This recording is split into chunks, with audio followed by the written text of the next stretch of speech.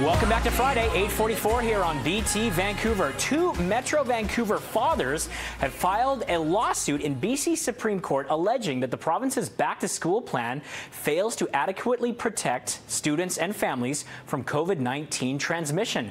Their lawyer joins us right now. Please welcome to the show, Kaylin Chi. Kaylin, welcome. Thanks for having me, Thor. Of course, yeah. So let's get into some of the details of this suit. If you can break down some of the things and the issues that these two fathers have with the plan right now. Well, essentially, they've filed an injunction application before the BC Supreme Court asking for the schools to implement a mandatory masking policy in classrooms, to require physical distancing in learning groups, and to also reduce the classroom sizes.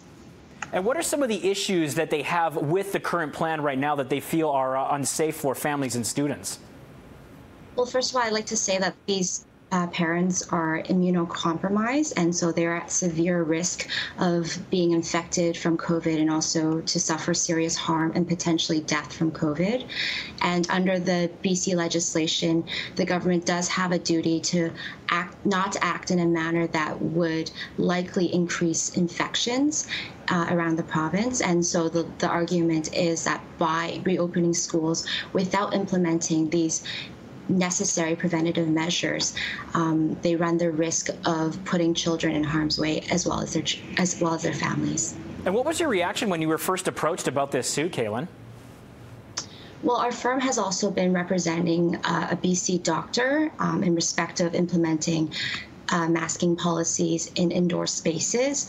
And certainly we're very sympathetic towards the concerns of parents and teachers across the province. I don't think these Mr. Schuster or Mr. Trust are alone in their concerns. Since they filed the action, there's been an overwhelming amount of support from parents and teachers as well as, and people have voiced their concerns wishing to join the action.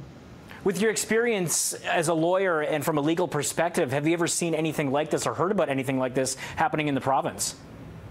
Well, these are certainly unprecedented times, and so I'd say that in this sense, this lawsuit is a bit novel as well. But injunction remedies are not uncommon. Recently, Uber was granted an injunction against the city of Surrey. So, you know, if courts can grant an injunction to protect commercial interests, why can't they grant an injunction to protect the children and to protect their health and safety?